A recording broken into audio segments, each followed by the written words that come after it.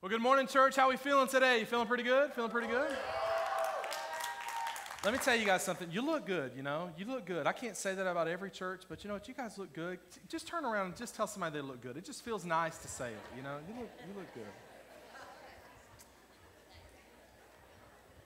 Well, hey, thanks so much for coming out today. Like they said, my name is Pastor Stephen. I get to serve, really, I feel like I got the greatest job in the world. I get to serve here as our youth pastor, and we've got some amazing students. You guys get to see a few on stage from time to time, but man, there's so many more that just love Jesus, and they're doing the things that you would want students to do. So, man, I'm so honored that I get to serve here in that. But I do want to say thanks for coming specifically to Greenville First. I know in Greenville there's a lot of amazing churches. There's a lot of great things that God is doing in our city. And the fact that you decided to spend your Sunday morning here with us is something that we don't take for granted. And I just want to say this really before we get into the message today. But, you know, as Pastor Josh mentioned, we always have new people coming to our church. I mean, our city's growing, so naturally our churches are growing too. And so, you know, you may find yourself in here today. Maybe you're kind of new to church. Maybe you're new to Greenville First. Maybe you feel a little discouraged today, or maybe you just feel like you're all alone in the world. Can I tell you this, man? This is an amazing church, and if you would just look around the room, there are so many just amazing families here that would love to be in your life and would love to just encourage you.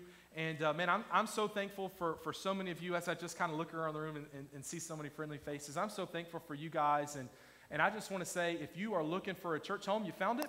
And so thanks so much for being here today. Church family, can we make some noise one more time for our guests today? Just thanks so much for coming, seriously. Awesome. Well, hey, let's jump into our text for today. Does anybody want to take a wild guess what I'm preaching on? You figured it out. All right. Hey, let's jump into our text today. It's in the Gospel of Matthew, which is the very first book in the New Testament.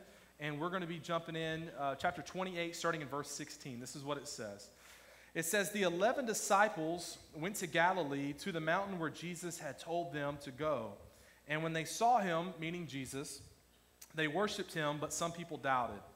Then Jesus came to them and said, 'All authority in heaven and on earth has been given to me.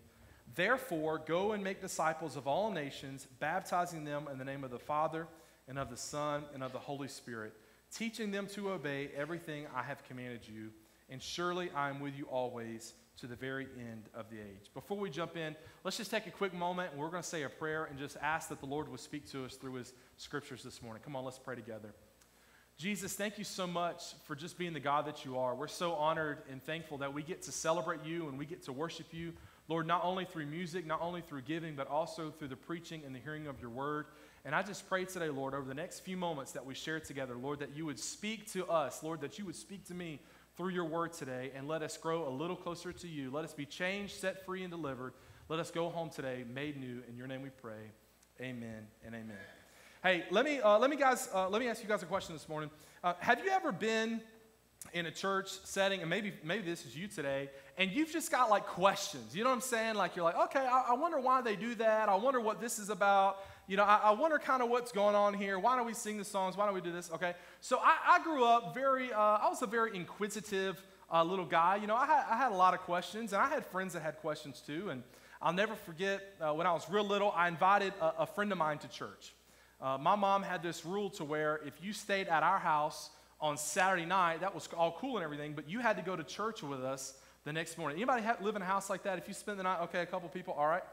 So Sunday morning comes along, and I've got this friend with me, and I don't know if this friend can even spell Jesus. I mean, I have no idea.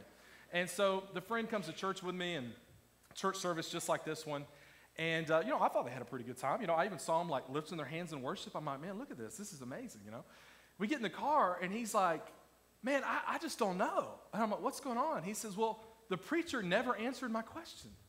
And I'm like, man, I'm really sorry. Like, I didn't even see you go up and talk to him. Like, what's going on? He's like, well, during the music, I saw a lot of people had questions. They were raising their hands. He said, I lifted my hand too. Nobody called on me. I've got some questions, okay? And that really did happen. But can I tell you this, that if you find yourself in church today and you've got some questions, you're in a great spot. You're in a great spot. What I love about this church is we've got room for people to ask questions. And I can't promise you that, I'm very confident that we don't have all the answers. But what I can promise you is that we'll do everything we can to look in God's word and find the answers that you're looking for. And if not, we'll refer you to somebody that's got them, right?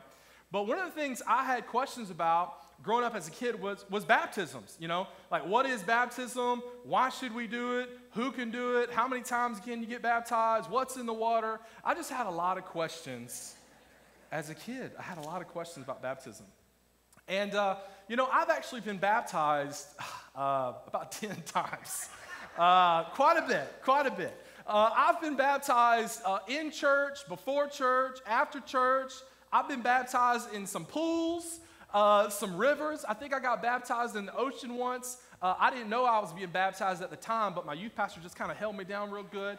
Man, I've been baptized so many times, and it's become a problem. It's a problem for me because when I went to get my certification to be a preacher, there's a process. You got to fill out some paperwork. There's some interviews, these types of things. So I sent in all my stuff, and I'm like, Jesus, please help me. You know, like if they only knew what a sinner I was, they might not let me do this, okay? But so I sent in all my paperwork, and I got a call a couple months later from a town called Springfield, Missouri. And the reason that's important is our church is a part of a fellowship called the Assemblies of God, and this is like the national headquarters, okay? So they're calling me, and they're like, yeah, is this Stephen Bailey? Yes. They're like, yeah, we're looking over your paperwork, and there's some discrepancies regarding your baptism date. And I was like, I'm going to be honest with y'all, I made it up. I just wrote down a date. I wrote it down because I've been baptized so many times. And the good news is we got it all straightened out, you know. I explained to them, I said, you know, I've been baptized in rivers and oceans. I even got baptized at the Brownsville Revival. For those of you that were Pentecostal and around in the 90s, they gave me a shirt when I got baptized that said, I'm Satan's worst nightmare. It had a little Satan that he was hiding behind. I wish I still had that shirt. If you have one of those, please, I'd love to see a picture of it. I know a lot of people got them. But anyway, we got it all figured out. They did say that I could be a pastor, but they told me I could only preach to teenagers. So I'm just kidding. They said I can preach to adults too. But today, for real, I do want to talk about baptism, and I want to talk about why it's important. So last week, it was Resurrection Sunday, right? It was Easter Sunday. We celebrated the fact that Jesus not only died on the cross, but on the third day, he rose again. Man, church was full. We were lifting up the name of Jesus. Wasn't worship last week just amazing?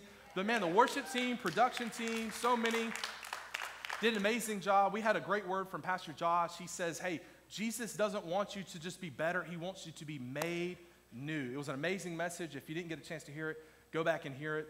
But I do have a confession to make about Easter. Second service last week, we did run out of cotton candy, and it's because I think I had 3 or 4 bags. I think, I thought we had plenty, and I just kept eating the cotton candy. So I apologize if you didn't get cotton candy last week. But the thing about Easter is, we celebrate Jesus' resurrection on the third day. But you may not realize this, but there was a lot of things that happened between the resurrection and then his ascension into heaven. So there was some time that went by, and Jesus reappeared, and he shared some moments with his disciples.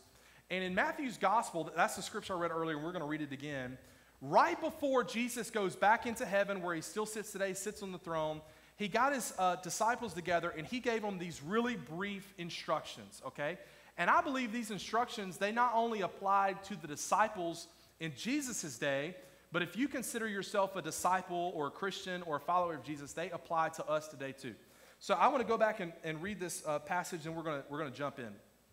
Matthew chapter 28, verse 16. It says, the 11 disciples went to Galilee, to the mountain where Jesus had told them to go.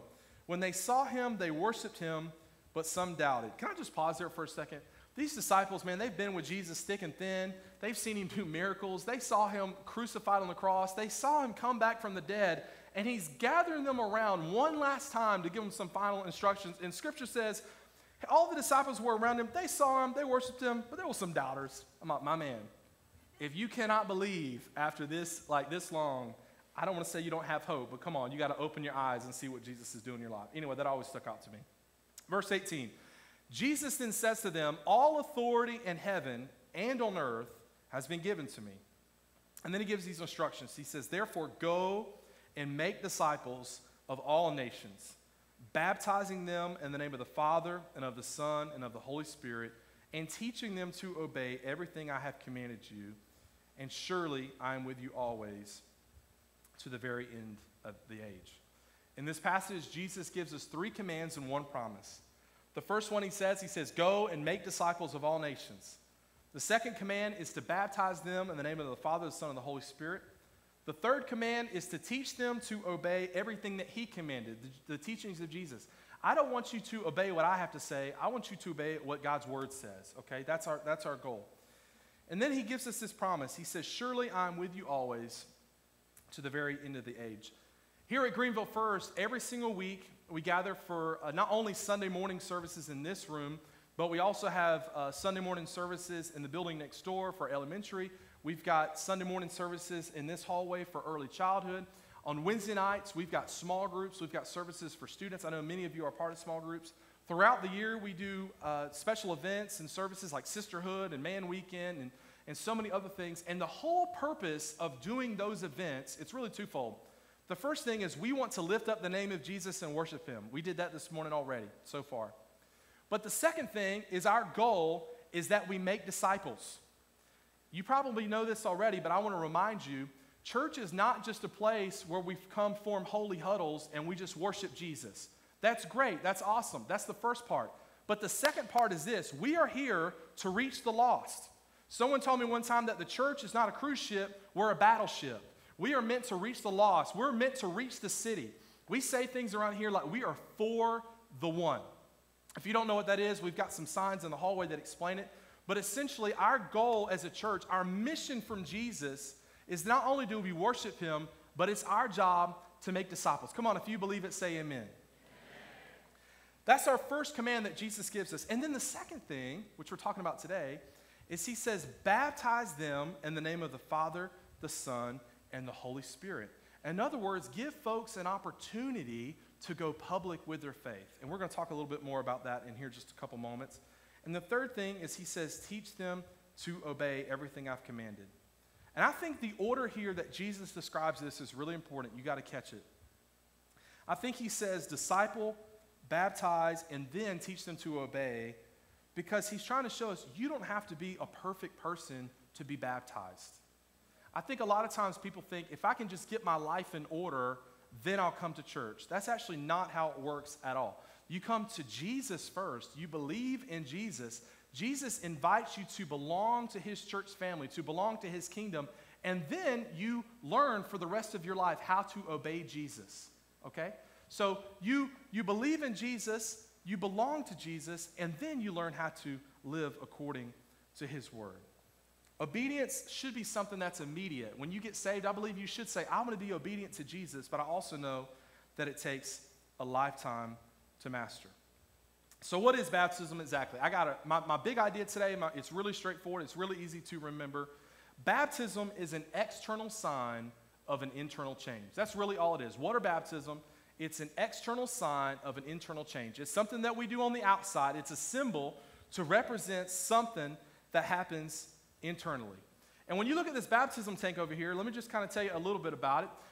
The whole thing is made out of fiberglass, bless God. And we got a vinyl wrap that kind of goes around the front. And the water in there, there's really nothing special about it. It's Greenville City water, and it comes from the water hose. But I can tell you this, we heat it up for you. We want it to be that like lukewarm bath, you know. Like I promise it's warm before we put the teenagers in there. I'm just telling you, what are you guys talking about?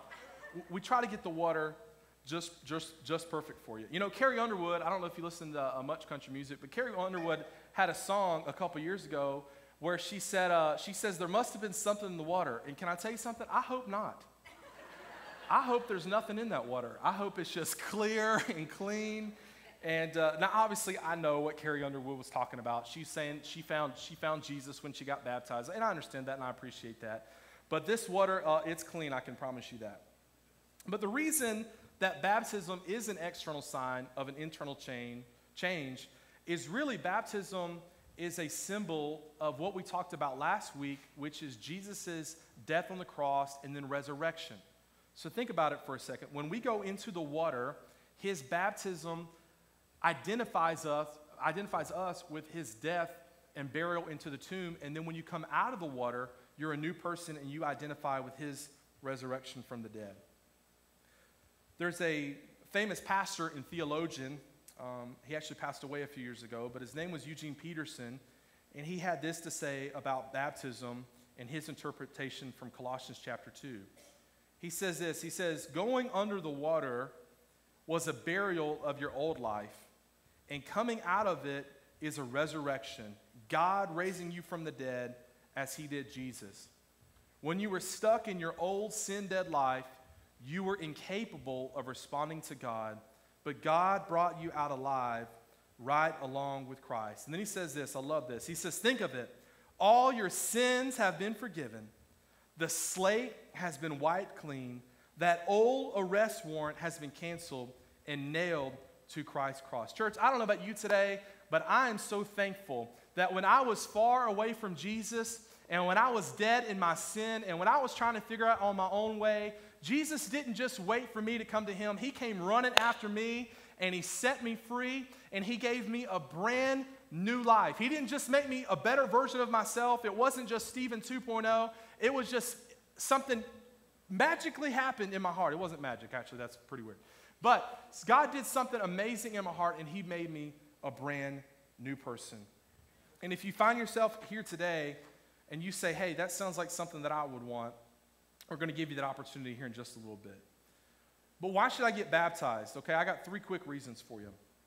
The first one is that Jesus was baptized, and he wants us to baptize other people. In Matthew chapter 3, verse 16, we read the story of when Jesus was baptized by John the Baptist before he started his ministry on earth. And if Jesus wanted to get baptized, if Jesus thought it was important, I think we should too. Later on in the passage that we read earlier, Matthew 28, he tells us that he wants us to continue to spread his message, making disciples, and doing so by baptizing and being baptized ourselves. The number 2 reason I think you should get baptized is because you've decided to follow Jesus and you want everybody else to know. You want people to know. Can I tell you something? That making the decision to follow Jesus is one of the best decisions you'll ever make in your whole life. When you make that life-changing decision, you want to tell everybody about what Jesus has done for you and about the new hope that you have found in him. You want people to know that God is real. And I wrote this down, and I think it's important to share that our faith in Jesus, although it should be personal, it should not be private. Let me say it again. Your faith in Jesus, although it's a very personal thing, it's not something that should be private. I heard a pastor tell me one time, he says, you know, in the kingdom of God, God does not have any grandchildren. Think about that for a second. In the kingdom of God, he doesn't have any grandchildren. In other words, God's relationship with somebody never goes through somebody else.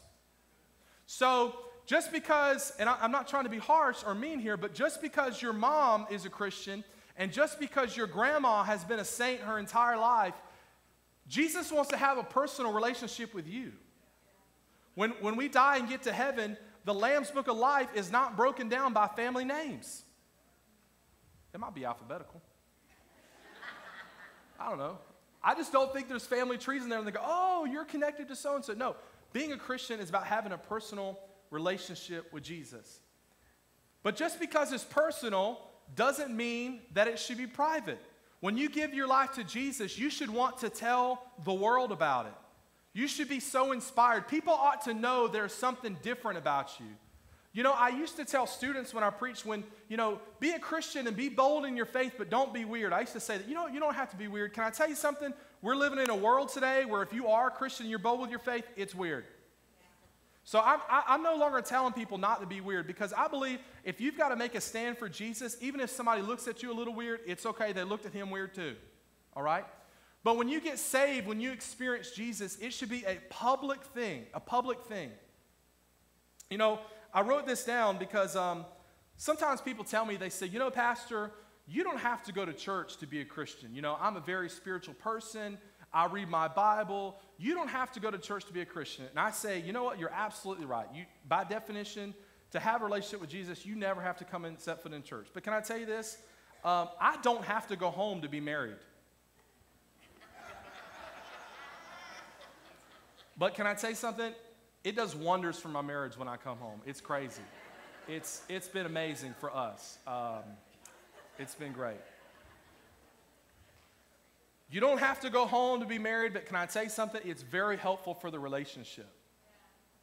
You don't have to go to church to be a Christian, but can I tell you something? There's something about being in a room like this, and there's something about when you're hearing the words that we sang today, Lord, that I'm going to build my life, because there's been times where even though I know that song, and even though I'm a pastor, and even though I'm a Christian, there's something about when you're in the church and you can hear the roar of people behind you singing, I'm going to build my life on the firm foundation that is Jesus. And can I tell you something? It may be encouraging to you, and I hope that it is, but it encourages me.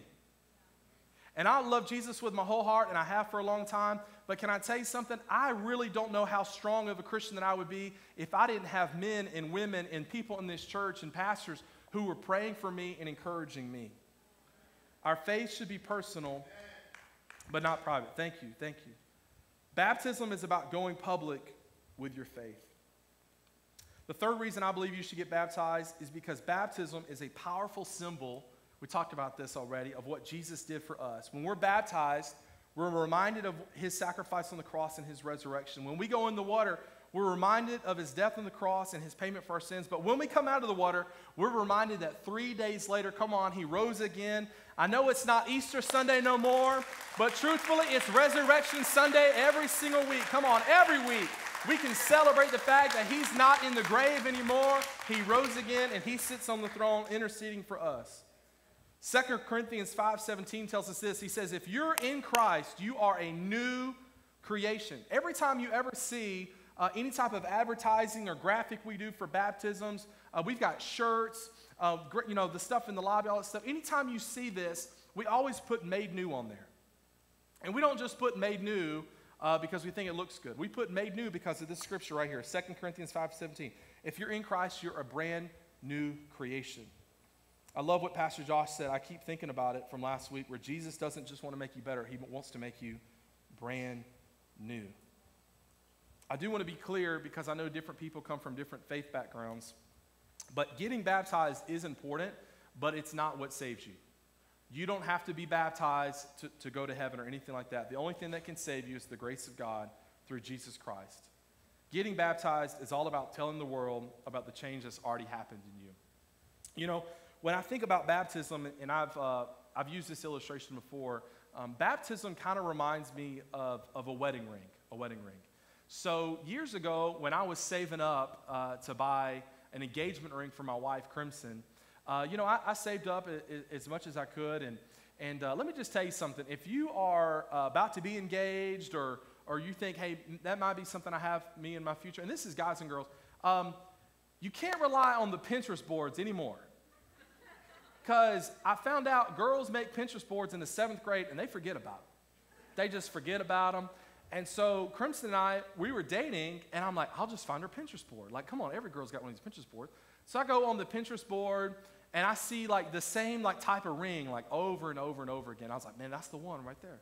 So I took a screenshot. I went to this guy I knew who's a jeweler, and I was like, this is the one, man. Like, if you can draw this up, like, I'll take it. This is going to be great. And so, I mean, it was like a custom order. You know what I'm saying? I had to put some money down. There was some paperwork involved. And I was really proud. And I went to certain people in Crimson's family, her grandma being one of them, and I just said, hey, look, soon and very soon I'm going to propose. You know, I've already got the ring. And she's like, oh, when's the last time you talked to Crimson about what kind of ring she wants? And I was like, never. It's a surprise. Come on. Like, you're not supposed to talk about it. Oh, my gosh. So I said, well, this is the ring. And she's like, oh, honey, I think you might want to talk to her, you know. And so I was like, just cut to the chase. Is this what she wants? She's like, no, here's a picture. She sent me this last week. I said, okay, great. So I went to the jeweler, and he's like, man, I'm going to have to call some people, you know. And so we got it all straightened out, you know, and Crimson got the ring that she really wanted. But can I tell you this about rings? You know, Crimson's got a nice ring, you know, and I saved up for it and everything. My ring right here, it costs 30 cents. I got it off Amazon.com. It's one of those like silicone rings. They're made from like recycled toothbrushes or something. I don't know. And this thing, and I do have like a real wedding ring that Crimson gave me on. But I don't, you know, it makes my finger feel weird. And some of you may think, oh, well, you just need to grow up. Maybe so, but I like the silicone ring, okay? But the reason I share that with you is, and some ladies may disagree with me in the room, but at the end of the day, a wedding ring is a circle that you put on your finger, okay? Some of them are made out of metal. Some of them are made out of silicone. Some of them have diamonds on it. Some people like pearls. Some people like emeralds. You can get whatever kind of stone you want, even if you want a stone. I know a guy that proposed with a little string, and bless God, she said yes. She must have really loved it. How are you going to propose with an IOU? I don't know. Sorry.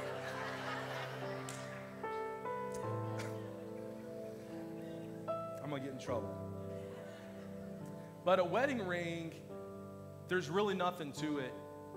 But the wedding ring represents something way bigger than that little circle that you wear on your finger. You see, my wedding ring, it represents the relationship that I have with my wife. Years ago, I stood in a room much like this one, and everybody that I knew and all of our friends and family, Pastor Josh and Brittany were there, and we stood in front of the whole church, and we said, you know what, before our friends and family and before God, we're making this commitment that we love each other and we want to live for Jesus the rest of our life. We want to honor each other. And the ring is a continuous reminder of that. You see, when I have the ring on, it doesn't matter if Crimson's next to me or not. The whole world knows everywhere I go about the commitment that I've made to my wife. And baptism is the same way. You know, you can get baptized in the ocean. You can get baptized in a pool. You can get baptized as many times as you want. But can I tell you, there's nothing special about this tank. It's water, it's fiberglass, it's vinyl, whatever. But this tank and being baptized today represents something way bigger than yourself. It represents that you've made a commitment that you say, for the rest of my life, I want to be identified with Jesus Christ. Hey, can I tell you guys a preacher joke real quick? Is that okay? Are you guys good with that? I try to work one in every chance I get. Preacher jokes are like dad jokes, but worse. You know, they're terrible. Okay, so here's my preacher joke, all right? I'm going to work it in. There was a little boy, and his mama really wanted him to get baptized, okay? Really wanted him to get baptized, maybe even pressured him a little bit and say, son, you know, church and baptism's coming up. You got to get baptized. And he reluctantly said yes. You know, he wanted to make mom happy, wanted to make mom proud.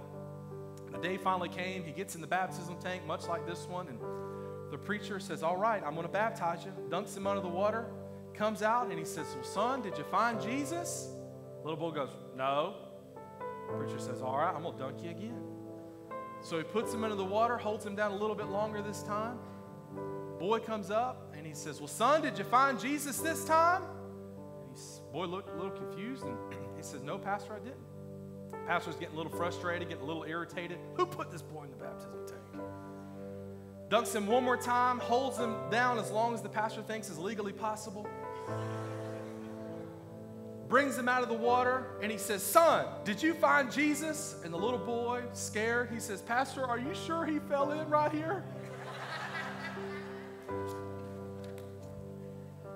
Terrible. I told you they were bad. They're so bad. But hey, jokes aside, if you find yourself today saying, hey, preacher, all this stuff sounds great, but I don't even fit the minimum requirement to be baptized. I don't even know that I would call myself a disciple. I don't even know that I would really call myself a Christian. And, you know, I opened up the message today by just saying, hey, if you're feeling discouraged, this is a place where you can feel encouraged. And if you're feeling all alone in the world, man, this is the perfect place to find a family that loves you and cares about you. I see all the time, there's a Facebook group here in Greenville. Many of you are in there. But it's the group's called All Things Greenville, and I can't tell you how many times people just comment in there and say, I'm just looking for a friend. I'm just looking for somebody that I can spend time with. And so often I just want to comment, and I just want to say the church is where it's at, man. The church is where it's at. And if you found yourself in here today, and maybe you feel like that, you say, I just feel discouraged, maybe you feel alone, and you say, man, I just need a friend. I just need somebody to come alongside me. Can I say something? That Jesus is the friend that sticks closer than a brother? And I don't know where you find yourself today on your journey with Jesus, but our mission here as a church is to journey with you, no matter where you make your start. We want to journey with you from where you are to where Jesus wants you to be, which I believe is a disciple, baptized, and learning to follow his teachings. And his promise to you is this, that if you are his disciple and you follow him, that he'll be with us to the end of the age. That's what he said in Matthew 28. And we believe this as a church, that Jesus came down from heaven to earth and he lived a perfect, sinless life. This is really what we talk about around Christmas time. And he grew up, and he died on the cross and was resurrected on the third day. That's what Easter Sunday is all about, and we believe that. And let me tell you something. If today's your day, if you say, you know what, I want to be made new, I want my sins to be forgiven, I want to experience new life in Christ, today can be your day. Today can be the day that you write down as the day that Jesus changed your life forever. If you want salvation from your sins, if you want to live for him, today is the day. Make Jesus the Lord of your life. I'm going to give you an opportunity in just a few moments. Our pastor told us last week, I love it, I'm going to say it again. Jesus doesn't want to make you better. He wants to make you brand new. And today can be the day that you're made brand new.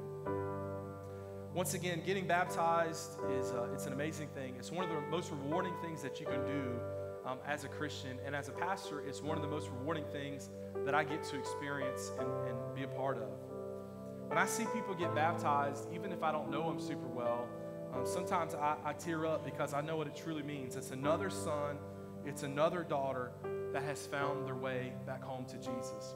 And can I tell you something, as a church family, when people get baptized, and by the way, I think we've got 6 or 7 folks getting baptized today. When people get baptized, we ought to just go absolutely nuts because heaven's throwing a party, and we ought to cheer, and we ought to get on our feet. I'm not talking about the Masters clap. I'm talking about the Super Bowl scream. You guys know what I'm talking about? We ought to just cheer this place, blow the roof off this place, and cheer because it means somebody who was lost has now been found. When we baptize other people, we get to join with Jesus and his entire church all throughout history, all around the world, on every continent, and fulfill the command that he gave to us, which is make disciples, baptize them, teach them to obey, and his promise to us is that he'll always be with us. Come on, church. Wouldn't it be amazing today if there were people in the room that feel lost, that feel defeated, that just feel so discouraged? Wouldn't it be amazing if those people found Jesus today? Wouldn't it be amazing if we could just celebrate them and say, look, the Lord's going to deliver you. He's going to set you free. He's going to make you brand new. Wouldn't that be amazing? Hey, wouldn't it be amazing if we got to just celebrate with people who are getting baptized today? Wouldn't it be amazing when they came out of the water, they just heard the sounds of heaven. They heard their entire church family standing to their feet, celebrating and say, look, another lost person has come home. I don't know about you, but I get excited because I remember what it was like when I was lost. I remember what it was like when I was discouraged. I remember what it was like when I felt like the world forgot about me, and that's when I found Jesus. There was a worship song that came out when I was a teenager, and the line in the song, it's real simple, but it always meant so much to me. And the line said, I called and he answered. I called and he answered. You can call on Jesus today, and I can promise you this, that he'll answer. He'll answer. And today, I've got great news. I believe there's people in the room that are going to be made new, set free, delivered. And we've even got some folks that want to get baptized today. So can we do this, church family? Would you be so kind to, let's just take a couple moments and spend some time in prayer. Would you close your eyes with me today? Bow your heads. If you're here today and you say, you know what, Pastor? I know that I need to be made new. I know that I need Jesus in my life. I need forgiveness for my sins. I need to be set free. I need to be delivered. I need Jesus to do a miracle in my heart today. If that's you and you want to be made new, nobody's looking around. I promise I would never do anything to embarrass you. This is between you and God. But if you're here today and you say, today's the day, I want to be made new, I want to give my life to Jesus, would you do me a favor? Would you just wave at me so I can pray for you? Anybody in the room at all today, from the left to the right, I don't want to miss anybody. You say, today's the day, I want to be made new.